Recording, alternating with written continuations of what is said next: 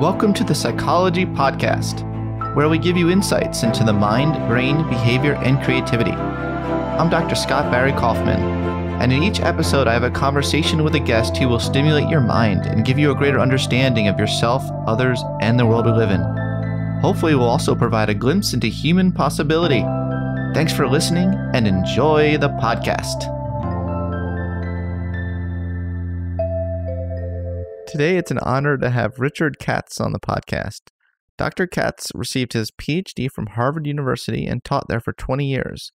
The author of several books, he has spent time over the past 50 years living and working with Indigenous peoples in Africa, India, the Pacific, and the Americas. He's Professor Emeritus at the First Nations University of Canada and an adjunct professor of psychology at the University of Saskatchewan. Oh my God, how do you pronounce that? He lives in Saskatoon, Saskatchewan. Okay, now tell me how to pronounce it. Saskatchewan. Saskatchewan, and it means gently flowing river. Well, look, you're going to teach me and our listeners a lot today about Indigenous populations and lots of nuggets just like that, you know, how to properly pronounce lots of things. Because as I'm reading your book, I come across a lot of things. I noted to myself, there's no way in the world I'm going to be able to pronounce that correctly. So, yeah, you know, it's an interesting point, Scott, because part of what I've discovered in the various years that I've worked in Indigenous cultures, it's very helpful to make the effort, just as you are, to pronounce the word. And people are very generous in terms of mispronunciations if you try. It's when you assume that the word is not worth even learning that they kind of feel, hey, what's this guy? You know, if he can't respect the fact that we have certain words, why talk to him? So it's good that you try. And when you make mistakes, I've made mistakes in different parts of the world. People have fun laughing at your mistakes. It's part of the idea of how to work with people who are different from ourselves. That's the key. I love that. And that it's very clear that that theme runs through your whole book, that general spirit. Now, let's go all the way back. Let's go more than 50 years back in time for a second to even, you know, we're going to get to your Harvard years because they're fascinating and the people that you ran into. And I mean, it's a legendary story, you know. But before that, you know, what really got you interested in this topic? Like when you were in high school, for instance, did you have like a disposition toward acceptance and sort of understanding people who are different than you?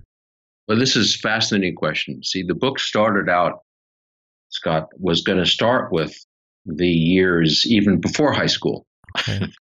And I decided, well, I got to cut something out. So I cut out that material. But it's a very important question because how do we start to connect to a world that's so different from the one that we were raised in? Yeah. And for me, as I look back, when I was a little guy, you know, I can't say how old, but when I was a little guy, I experienced what I think a lot of young kids experience, which is flying. And I used to fly around the house and going through the doorways and banking my arms and so forth. I think a lot of kids have that experience, but they don't talk about it. And I, of course, didn't talk about it because who was I going to talk to about it? Right. So that was something that I can't say that I built on that experience, but when I look back on it, I realized that that was part of what it meant for me in growing up. And then the other part, Scott, was I always felt a little bit on the outside, or maybe even a lot of on the outside. And having that experience of being on the outside, you look at things and you see the limitations of the world that you're living in. Now, as a 4 and 5 and 6 and 7-year-old and so forth, and it's not very sophisticated, but it's a notion that there is another way of being. And, you know, Scott, that's the key, another way of being. Now, see, we're talking and your people will not realize, but I'm looking into your apartment. Now, your apartment is so different from mine. It's a very good way of living, and so is mine. But I see, and you can see, you know, if you were here, that we're in different worlds. And the whole point of knowing that there are different ways of being is so important, but only known through experience.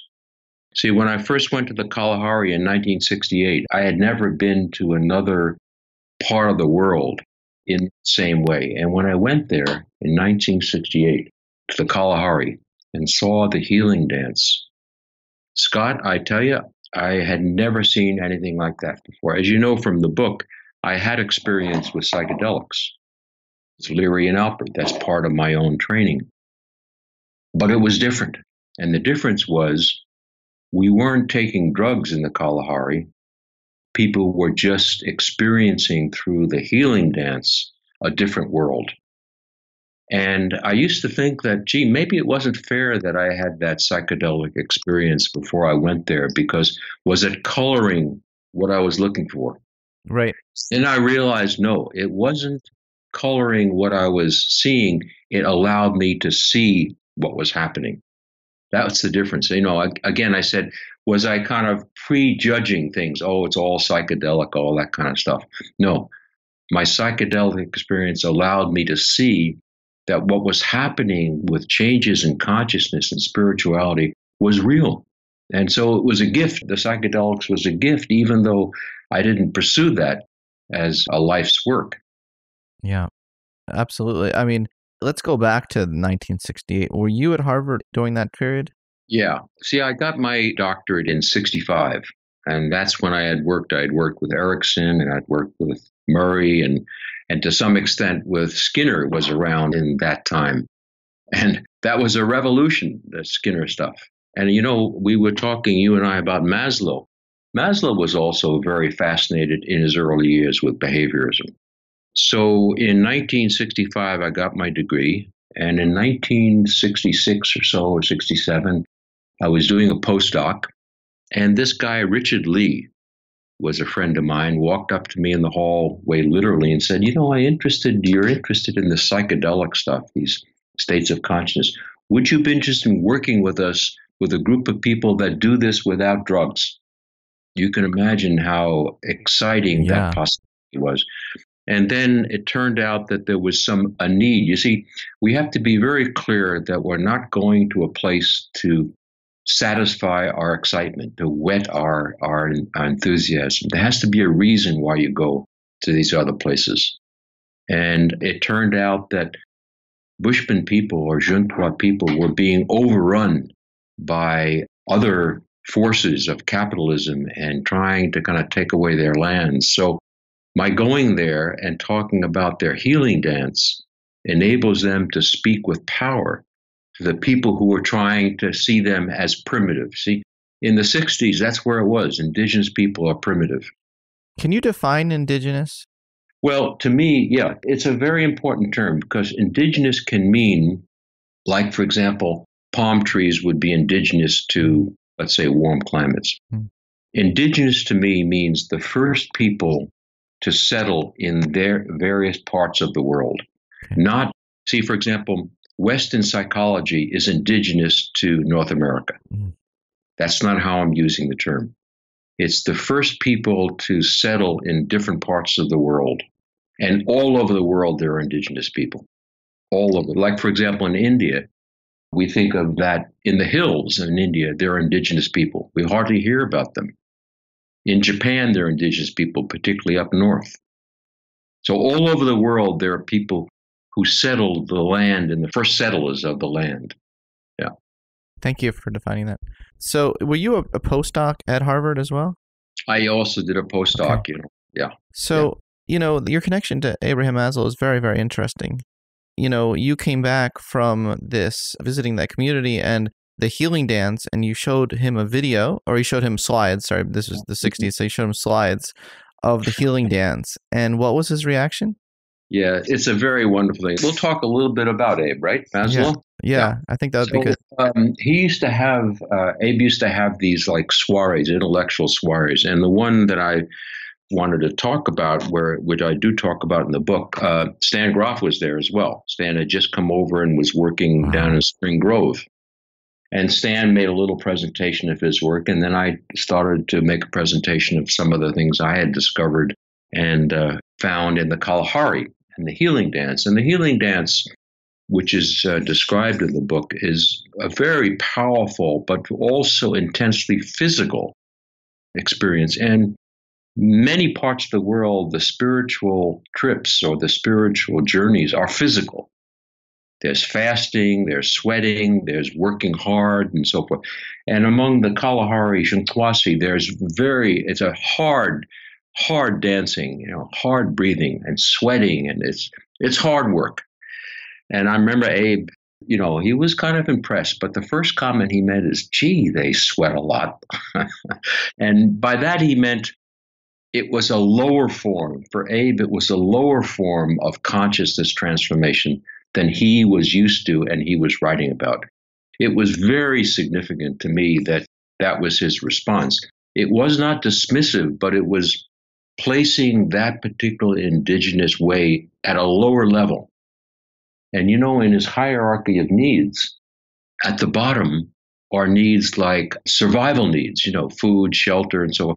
Yeah. That's where many indigenous people start in their journey to the spiritual things. If you're fasting, you're thinking about survival needs. You're hungry, you're tired. And oftentimes that's just the time. The sweat lodge is the same thing. You're hot, you're sweating. It's like demanding physically. And that's what releases the spiritual, because from an indigenous point, it's all connected. For Abe, you had to go through the physical to get to the real stuff. And from an indigenous point of view, the physical is as real as the mental and the spiritual. Abe never understood that, yeah. Well, he did in the latter part of his life. His revision that many people aren't aware of by putting transcendence at the top of his hierarchy, it's kind of returned to the experiential aspect of human nature. He was very much into that. Peak experiences are very experiential. And he spent time, we really should mention this, because I know some indigenous populations are not so happy that he didn't talk more about his own experience visiting the Blackfeet Nation. Is that correct? Yeah. Blackfoot Nation? It's the Blackfeet peoples, I guess. Yeah. Yeah. So in the 30s, and he spent some time there. He was very interested in anthropology, and he looked up to Margaret Mead and Ruth Benedict, Right. Very much so. Yeah. So he had some influence there, and I was wondering, how much do you think that influence, came back around again, so to speak, in the last couple of years of his life, once he got more into Eastern philosophy and Buddhism and Taoism, things like that? Yeah. Let me just say, in the book, I write quite a bit about Abe, and I think I mentioned incidentally, to all the people who are listening, when you pick up a book, always read the footnotes. You have a lot of footnotes, by the way. Every page you have a footnote. You have 4 footnotes. Is the personal things that you really care about, but you're not sure a lot of people will care about, but you care about. I found your footnotes very juicy. Yeah, exactly. So I'm going to recommend to people. Yeah. So the thing is that with Abe is that he had a great disadvantage. He grew up in an urban environment, disconnected from land. And one of the things about indigenous peoples is it's a land-based spirituality. Nature is the teacher. So Abe had kind of like already a kind of a block. And then during the times that he went to the Successor Nation, indigenous people were looked upon, even by people like Ruth Benedict and Margaret Mead, as somewhat primitive. Others, very primitive. So Abe he took a risk to go there, but very influenced by Benedict, and saw some very powerful things, which he writes about. Remember, I mentioned this to you. He's got a couple of papers that... yes. I've seen in his journals as well. Yes, good. Yes. And he's written a couple of papers on that. Happy New Year, everyone. Just wanted to take this moment to thank you all for your support of the podcast over the years. It's been a real privilege to do this podcast for you all for the past 4 years. It's been a real labor of love. If you'd like to further support the podcast, I wanted to let you know a few things you could do to help make it a better experience for you all. First, I'd really appreciate it if you could subscribe to the Psychology Podcast on iTunes. This would help make the show more prominent on iTunes and increase our listenership. I believe you can subscribe both on your iPhone and on your computer. Second, it'd be great if you could give the show a rating and review in iTunes. I definitely read all the reviews, and they're helpful to others who are thinking about giving the show a listen. Another thing you can do is donate something to the show. Even just the price of a cup of coffee would really help me continue to do this podcast for you all. To donate something, you can go to thepsychologypodcast.com and click on the link at the bottom that says Become a Sponsor. So thanks again for your incredible support of the show over the years. You know, I do the show for you all because I truly love sharing my enthusiasm and love of the mind, brain, and creativity, and I really appreciate you joining me on this journey. Okay, now back to the show. You know, his idea of humans as more of as not a blank slate, but as having an innate human nature, he said was influenced by that visit. Mm-hmm. He actually went into it more into a sociological perspective on things and came out of it saying, you know what, we are all kind of similar deep down. Yeah. I mean, they had that whole thing of, human beings are, share these kind of similarities. But I think we have to understand when he went there, it was during a period when Indigenous people were not highly respected. They were kind of seen as a curiosity and so forth. And Abe had to kind of work under that general zeitgeist that was going on at the time. So it was very good that he went there. Actually, there were not many people. Now, contrast that with Erickson, who also went to the Yurok people and to Pine Ridge, Lakota people. But Erickson, remember, in Childhood and Society, wrote about it. And that was the difference between Abe and Erickson. Abe never wrote about it in a central way, but he carried that with him. But what I'm saying is, like, Abe also as a person, and this is very important, who are we as people? Abe was an intellectual. He was a man of the mind. He was not physical in any way. I'm kind of a physical guy. I love athletics. I love to run, Abe was just the opposite. Yeah. He was a book person. His body, he didn't know his body, you see. Yeah. And when you're working with Indigenous people, the body is very important. So Abe had the disadvantage of living in a time when Indigenous people were thought of as primitive. Abe had the disadvantage in not living in a land-based environment where the elements are, there you are in New York, right? And he had the disadvantage of being a mind person, living in his mind. In spite of that, he saw things. In spite of that, you see. He was very perceptive. And it sounded like he was a friend of yours. I mean, he was very encouraging of you. He was a dear friend who was very generous. I'll mention this, though. And again, I want people to know I had a lot of respect for him and I loved him. And so when I say things that sound critical, it's not to put him down. It's to give some reality base. Abe was very much a guy who said the world was good guys and bad guys. And the good guys were the ones that were more humanistically. And he saw the people who were narrow-minded and who were talking about humans as machines as the bad guys. And he was willing to fight them. Yeah, like Skinner? He was willing to fight them. And I can say this. When he was there at Brandeis, he got me, I think, 3 or 4 job offers just by picking up the phone. Hey, you should hire this guy. That was the influence he had. Very generous, but also he was a guy that was a fighter. And if you didn't agree with him, he would fight you. There's a story that I could tell. You see, Abe believed in the goodness of human nature. And I write about this in the book. He said, bring together good-minded, well-minded, like-minded people who wanted to work together, and whatever their disciplinary background was, you could come up with something beautiful. So you had a behaviorist, you had an animal psychologist, you had a humanistic psychologist, a cognitive. Bring them together, and we'll have this beautiful department. You know what happened? What? He brought them together. Yes, and you were there. And they took over the department. They did, yes. And this is how I met you, through Jim Fadiman. Yeah. Who was there as well and said that you and Jim were kind of the troublemakers of the department. Yeah. Abe, see, we were there. We overlapped. Abe and I overlapped a year. And then when Abe left, Jim took over Abe's position, you see. Yes. So Jim While and he was in California, yes. Yeah. So the thing is that Abe's idea of good people, even though they come from different backgrounds, didn't work, because what happened was the behaviorists and the people, they were the ones that came to the meetings and took over the department and forced out the humanistic element. So there was some kind of disappointing experiences for Abe, when he met the reality.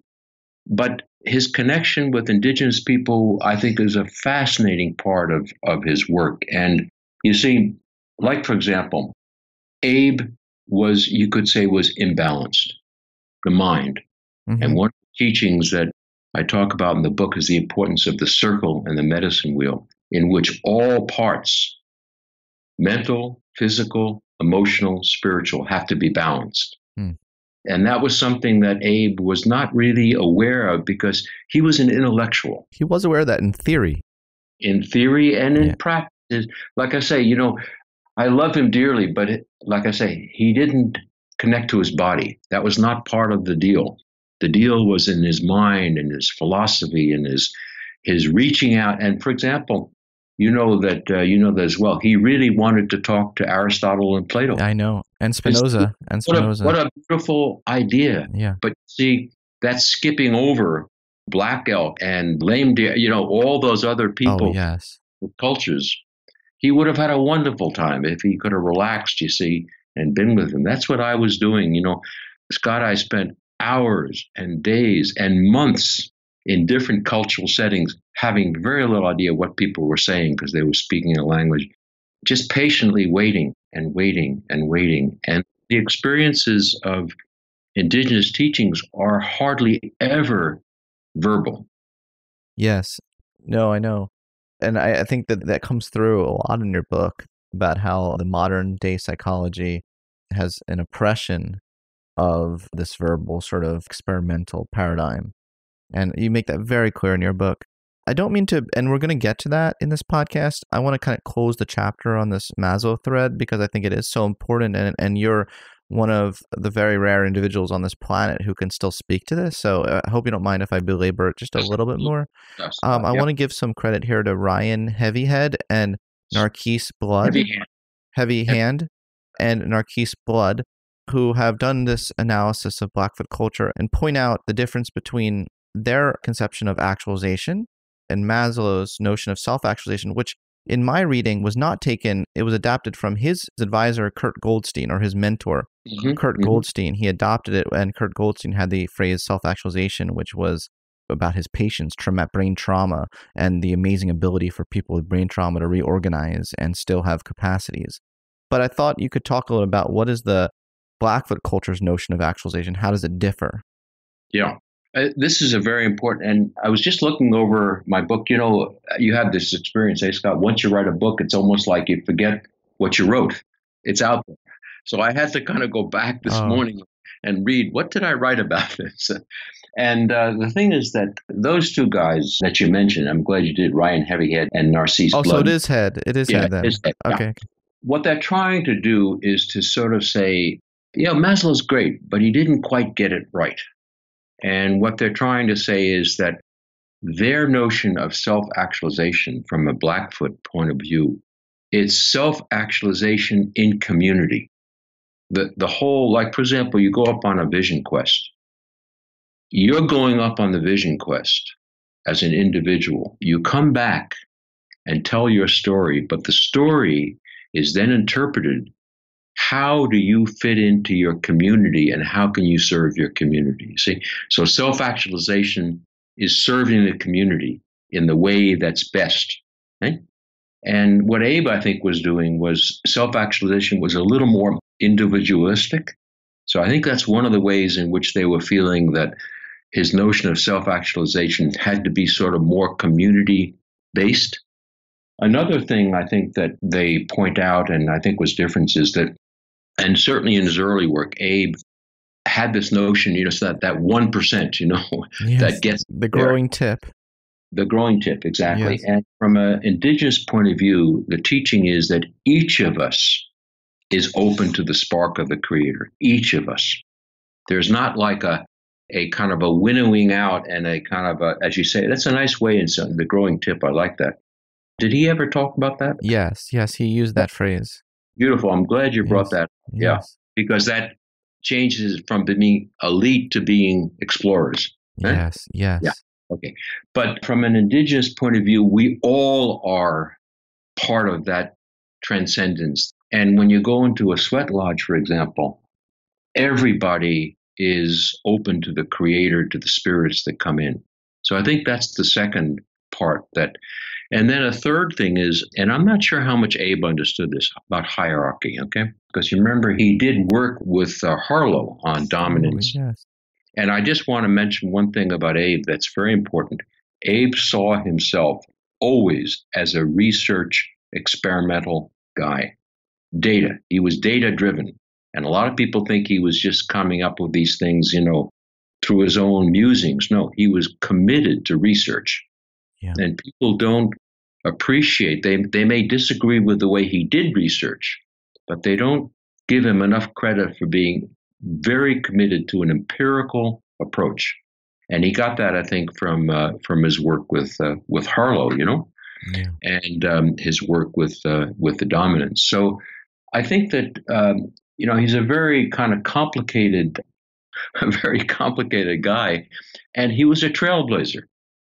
I think I mentioned to you, hey Scott, that when he was elected president of the APA, which is a great honor, what he said to me was he was nervous. You know why he was nervous? He was nervous because he was not sure they would consider him a psychologist. Yes. Do you know what I was told? That dismissive. Yes, and he was very insecure. And I was told by Michael Murphy of Esalen Institute, he told me that Abe told him that when he was elected president, the prior president came up to him and said, "Congratulations on being the first philosopher elected president of That's APA." Right. That must have hurt. That must have stung. It hurt him. You see, like I say, you have to be nervous when you give your presidential address. He was very, as I say, deeply anxious, not just nervous about giving a talk, but existentially, because, you spend your whole life trying to be a psychologist and change the field and so forth. And then to stand up in front of all these psychologists, fearing that they will think you're basically a fraud. That's what he felt. And that was very troubling. And you know something? Some people did think he was a fraud. Yeah. And calling him a philosopher was a kind way of saying, some of them thought he was just a BSer. Seriously, just coming up with things. A lot of really great, but he had a lot of great insights that hold up today. I have a paper coming out tomorrow, actually, in Journal of Humanistic Psychology, where I test the characteristics of self-actualizing people. And I found 10 of his characteristics really hold up quite well, can be measured reliably and validly. So, he was ahead of his time in a lot of ways. You know what I'm saying, Scott, is his commitment to empiricism is always overlooked. Yeah. And the reason is, for example, in his articles, he'll have, let's say, 15 characteristics of self-actualization. And people say, well, wait a minute. You see, mainstream Western psychology wants to have 3, maybe 4. 20? No. What Abe was saying is these are things that exist, you see? Yes. The whole point of my book is let's get away from this notion that mainstream psychology has given us, that we have to have the fewer the better. We have to have discrete, dichotomous variables. Life is not that way. Yes. And from an indigenous perspective, what they talk about is the flow and the process and how boundaries evaporate. Hey, Scott, there are no boundaries. And the most important thing is the mystery remains. And Abe knew that. Yes. The mystery is a great point you make in your book. And Abe really was interested in awe. That's and right. the mysterious towards the end of his life. It really does seem like he came full circle there at the end. Yep. This might be considered one of the definitive podcasts in kind of tackling this controversy. So I wanted to just really get the core of this. Some people think that it's possible that he maybe stole from the Blackfoot Reserve. My own personal opinion, and then I would like to get your opinion because I've really thought of this through very carefully and read all of his work, is that he's not the type of person who would steal or take credit. He was very generous in giving out his many mentors that he had and crediting them, such as Ruth Benedict and Harry Harlow, as you say, and Alfred Adler, etc. He was very generous in giving credit. And that, in my reading, is that, if anything, he's at fault is not maybe mentioning that visit more or bringing in more indigenous psychology into his work, especially when he was coming up with this self-transcendence. But my reading is that it's probably unfair. I would say strongly it is unfair to say that his whole theory was somehow stolen from that population, because I can see the seeds of many aspects of this theory from his other mentors. So that's my own reading, and I'd love to hear what you think. I think you're right on, Scott. Let me see if I can. You're providing, because Maslow is dead and he can't speak to this. Yeah. So I think we should be as honest and as sensitive as possible. In if people, I would hate, to die someday and someone say I stole something, that I didn't do, right? So yeah. Let me just see if I can, because this is really important, and you're absolutely right. Yeah. If you talk to the people out there, my impression is, hey, let's get rid of that guy who stole our ideas. No. My impression is, how come he didn't acknowledge more what he learned, and he didn't get the full story? That's totally different than stealing. That's a different thing. Not steal the ideas. If he stole the ideas, no, the ideas came actually from other people, whether Goldstein or the Gestalt. No, I totally agree with. And Abe, that's not who he was. He was not someone who tried to rip people off. And you know something? He had been ripped off himself enough. Yeah, especially as a child. Yeah. Okay. So I think what it was so much the historical period. I think Abe, and I didn't talk to Abe about this, but I knew him well. I think what he must have felt was that talking about that as a source of knowledge was really, at that time, so far from people's understanding that he felt it might lessen the impact of what he was talking about. You understand? Yes. And so he held it in reserve, but no, I don't think he stole that. And he wasn't, he may have been naive. He may have been arrogant. Right? Yeah. Say that he was. Yeah. But he was not a guy that steals people's ideas. No. That's my impression, and it's great to get confirmation from someone who actually intersected his existence with Maslow's existence. Yeah. But you see, from an indigenous point of view, we have to be very clear. Some people there will feel that it was stolen, and that's a very, I have to honor that. Yes, that's a feeling that they have, and it has to be honored. I'm just talking about Abe. Yes. You see. Yes, and I'm also interested in the truth, and I think, that's a hard one. No, not that it doesn't exist, but you see, we have to acknowledge that there could be multiple points of view. And I'm not doing a whole Trump thing, but from the point of view of some of the people who were living there, or maybe whose relatives or, grandparents talked to Abe, they might have a different view. But I'm going from Abe into the Blackfoot territory, not from the Blackfoot territory towards Abe. Yes. You understand? So it's very clear that other people might differ. And I think if you read the material from Heavyhead and so forth, I don't think it's an angry reading. No, I don't. There's just other aspects. I saw a Twitter exchange that I sent you where it seemed angry, and I think that was unfortunate. I can very much sympathize with the point that he could have brought, but the same point could be made to anyone, any living psychologist today, right? It's not absolutely right. I mean, to point the finger at Abe seems unfair, considering you could point it at a whole field of psychology. I mean, it's not like anyone else, any of the other mainstream psychologists of the time were bringing in that. Do you see what I'm saying? Yeah, absolutely. And there are some people who've documented the incredible amount of influence indigenous thinking has had on psychology that has been unacknowledged. So let's talk about that for the rest of this podcast. I think, yes. I mean, like, there are teachings that occur in terms of whether it be balance, questions of balance, questions of spirituality. A lot of people don't acknowledge their sources. A lot of people. And you're right about Abe. He was careful. Like, take, for example, the notion of synergy. Well, I've written about synergy, and the book talks about synergy. Abe was very careful to talk about Ruth Benedict. Yes. And I'm very careful to talk about Ruth Benedict and Abe. And, of course, Buckminster Fuller, who started the whole thing. And who knows before Buckminster Fuller? No ideas are our own.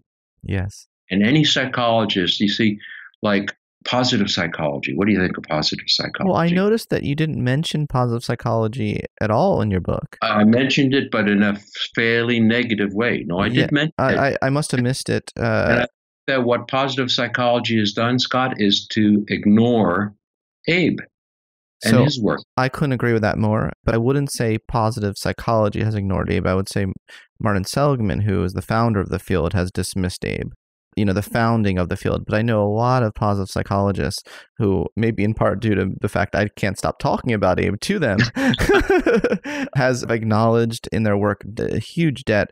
I'll give a specific example. Ken Sheldon has done really good work on trying to test some humanistic theories from Carl Rogers and others, and has said how he's deeply influenced by Maslow, self-determination theory. Individuals, DC and Ryan, talk about their debt to the humanistic theories. But I do share your frustration for certain aspects, particularly the founding of the field and how it was founded as in a way that was pitted against humanistic psychology, or just dismissive of, that was just the spiritual, like non-scientific field. Yeah, I do share that frustration. Nowadays, with narrative research and narrative psychology, Abe is right smack in the middle of that whole, again, empirical wave. And to dismiss Abe as non-scientific, that's the worst, because that's what he faced when he was practicing. You're not a scientist. So to bring that up again, that's not right. But the whole notion, for example, from an indigenous point of view, and talking again about the book, one of the teachings is that we don't own knowledge. We share it. Yes. And one of the teachings is, unless you share knowledge, it dies. You see? So none of it's original. Yes. Scott, what could be original? It's already been said.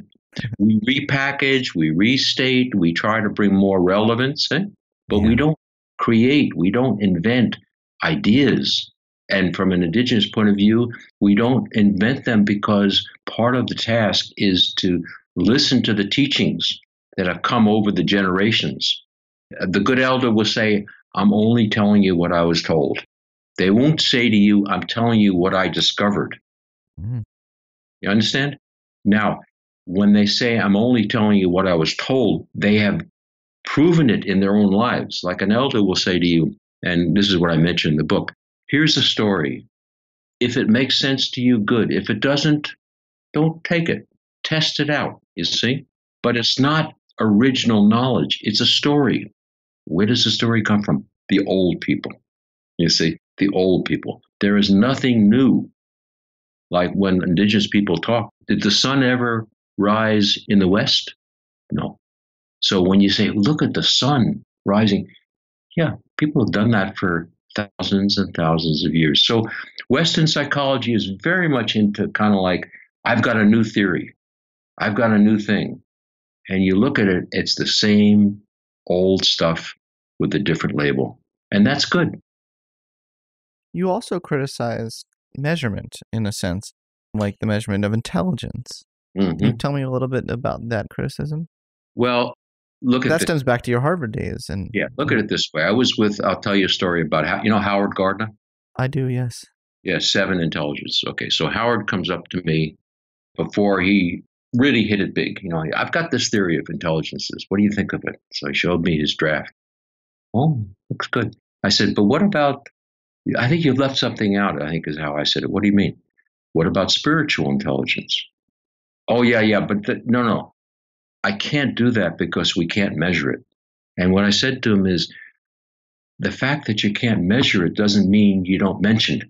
But the preoccupation, like Carol Gilligan, she was another colleague of mine. Wonderful. I love her, right? Wonderful person. Yes. Her theory took off when she developed some scales to measure the attitudes and the perceptions that she was studying and telling in stories. When she had a scale, it took off all of a sudden. So mainstream Western psychology, basically, if you can't measure, it doesn't exist. And the thing that's really most perverse is if we can't measure it, it's only because we haven't developed the measures that are sophisticated enough, and eventually we will. Right. So the notion of the mystery remains, which is a key part of the indigenous approach for the mainstream Western psychologists primarily, not all, but primarily, is the mystery remains because we're not yet there with a sophisticated method to find out what it is. Yes, that point is very well taken, but you do admit that measurement is the cornerstone of the scientific method. I mean, it's Depends on what you say by measurement, eh, Scott? You see? Like, for example, if I tell you a story, a life story, or a story from an indigenous point of view, that's ultimate data. It doesn't need to be analyzed. It doesn't need to be questioned. It's data. Now, I'm not suggesting that that's how science and psychology should proceed, but it has to be respected. That's one form. See, I see multiple forms of research and science. Yeah, I know. I see what you're saying, but there's certainly a tension there between that sort of narrative approach and, measurement needs to be generalizable, replicable, right? It has to have validity. Yeah. And you're saying those criteria do not apply to the indigenous population and their certain aspects of it. Okay. Certain aspects. I think it would be a mistake to say from an indigenous point of view, all we care about is stories. But what I'm trying to say is that different modes of scientific work and scientific process, one of which is stories that tell the truth about a person's life. And there's another part of doing science, which is an experimental paradigm, control groups, experimental groups, and so forth. And why not have multiple paths towards, truth? As you mentioned before, the truth? Yeah, I knew you were going to say that. Yeah, but respecting that there are multiple paths, and from an indigenous point of view, one of the paths that people really value is the story that one tells, you see.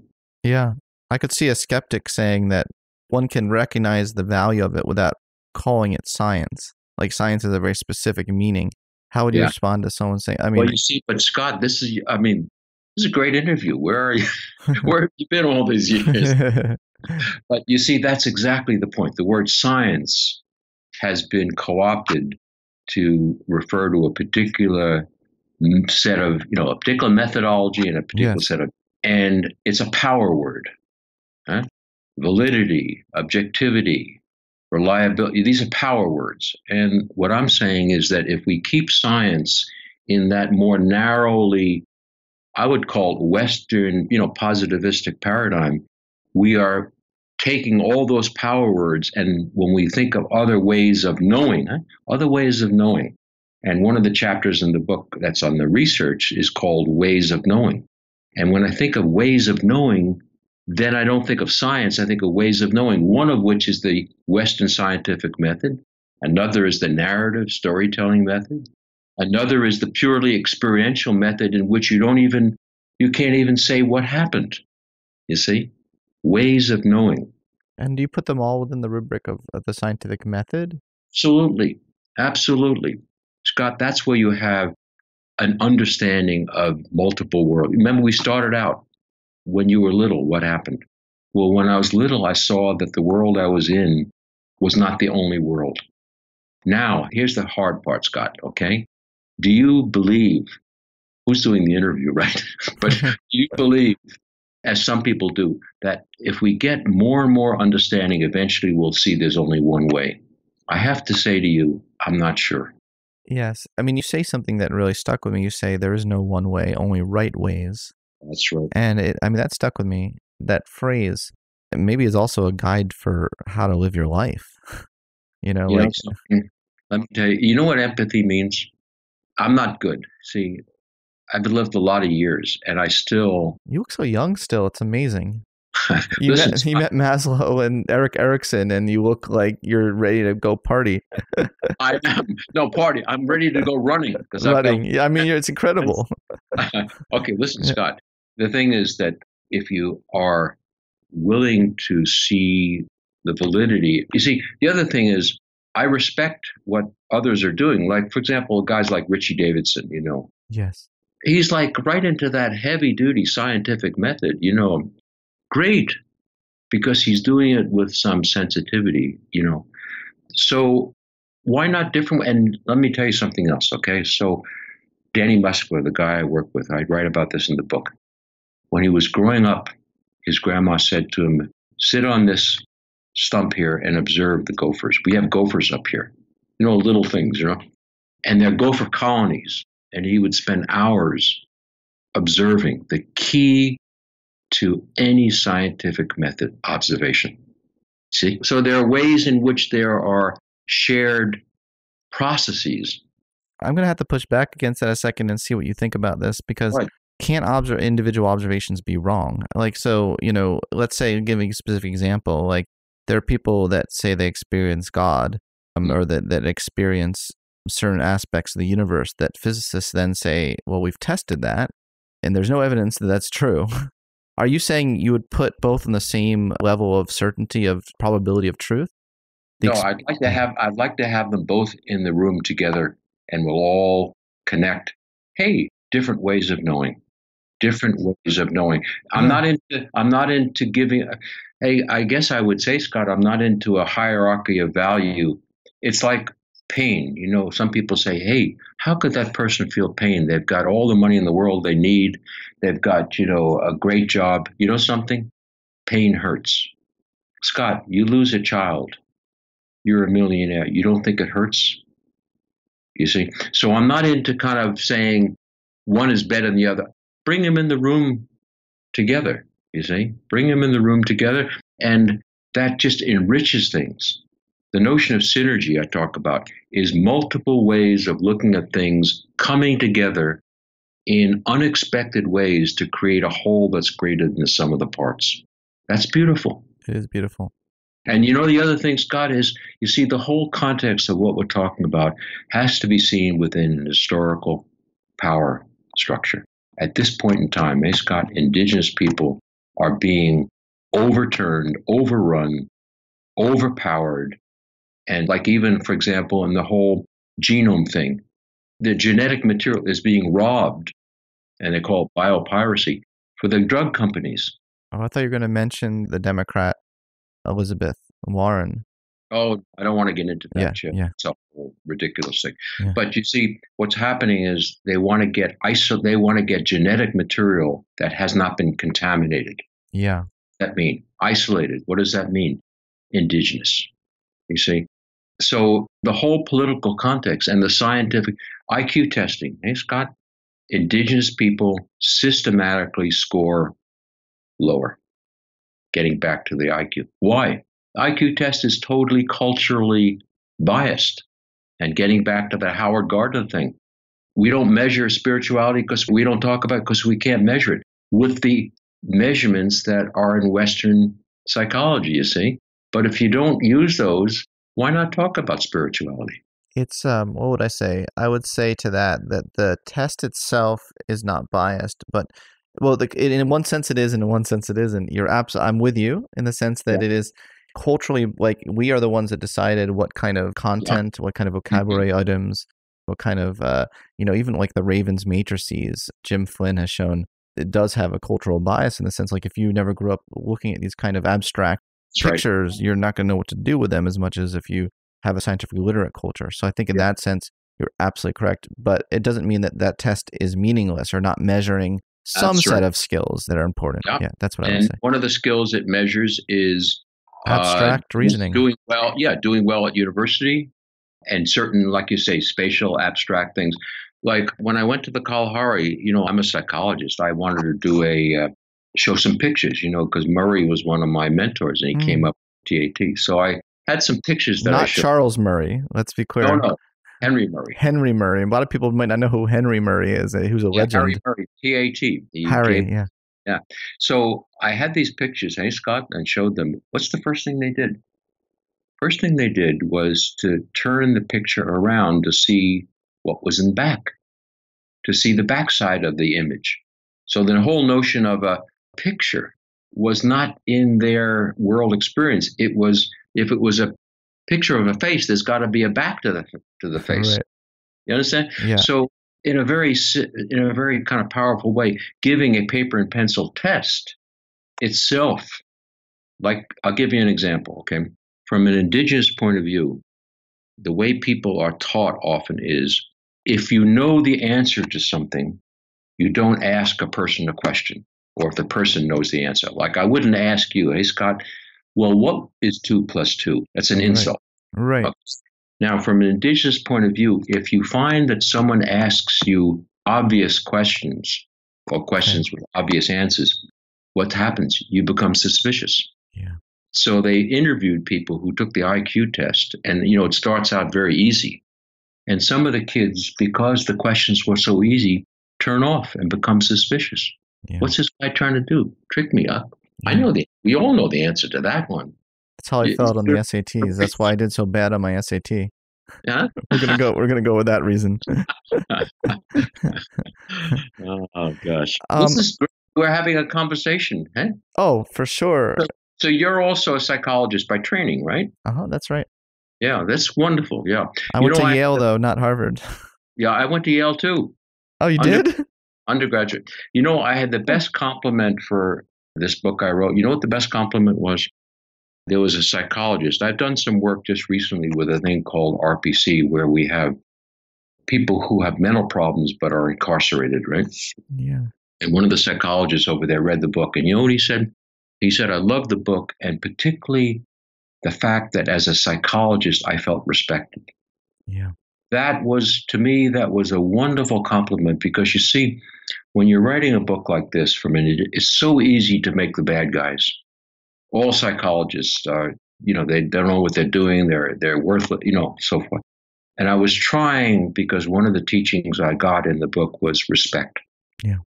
And that means respect for all ways. And as you said, all ways are good, not one way. That means we have to respect multiple ways of going about it. You see, and what you're doing is beautiful, because you're pushing back, but you're also joining. Oh, for sure. Which is how we have to do.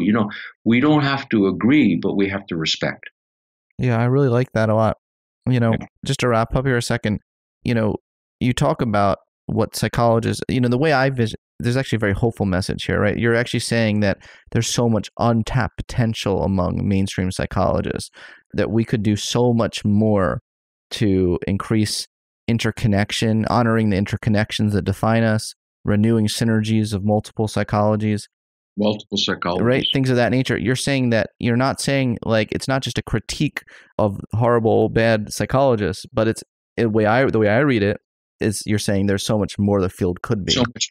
Yeah. I'll give you one little story, and because I think that's such an important point.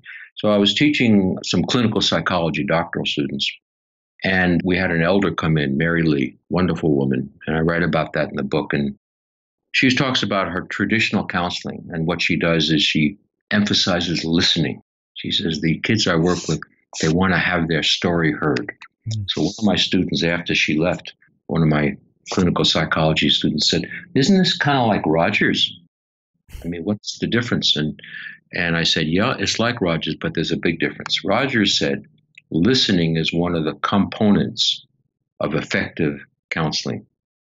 Mary Lee said, listening is counseling. Now, hey, listen, Scott, you've been trained, let's say, for 5 years. I don't know what your orientation was, but the students I work with, a lot of it, usually CBT or dialectical, whatever. Big investment in that. And then to be told that the essence of counseling is listening, this is very hard and a little bit threatening. So I said to him, no, don't misunderstand. The essence is listening, but still bring your skill set. Right.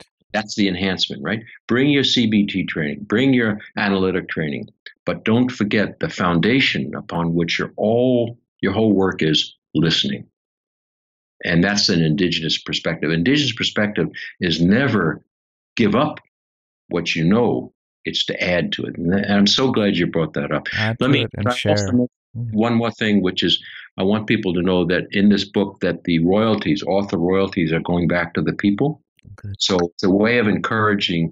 I'm trying to encourage people to get to the book, because not only I think it's important teachings, but it can help to raise a little money. Because when I give back, let's say, $500-$600 to an elder who's living in the Kalahari, you have no idea how much that means. It's an incredible infusion that can help with basic survival kind of tasks. So I just wanted to mention. What if people want to help even more? Like, let's say I want to donate. I have this urge after listening to you talk about your life's work, and I want to donate more money to that. Are there certain websites I can go to? Like, what can I do?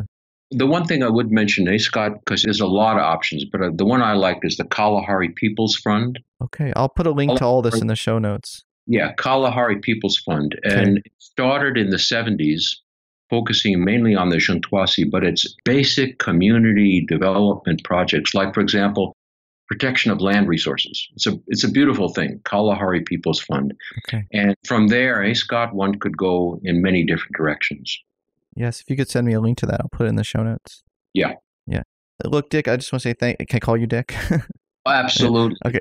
Thank you so much. I mean, usually I just thank my guests, thank you for being on the show, but I feel like for you, just thank you for like your existence, on 50 years and showing and shining a spotlight on a very what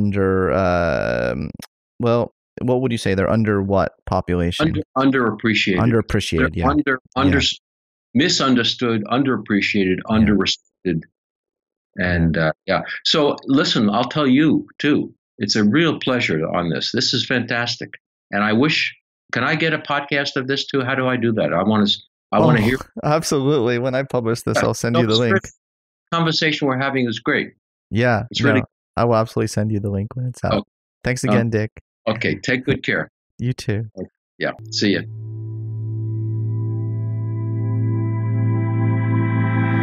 Thanks for listening to the Psychology Podcast. I hope you enjoyed this episode. If you'd like to react in some way to something you heard, I encourage you to join in the discussion at thepsychologypodcast.com. That's thepsychologypodcast.com. Also, please add a rating and review of the Psychology Podcast on iTunes. Thanks for being such a great supporter of the podcast, and tune in next time for more on the mind, brain, behavior, and creativity.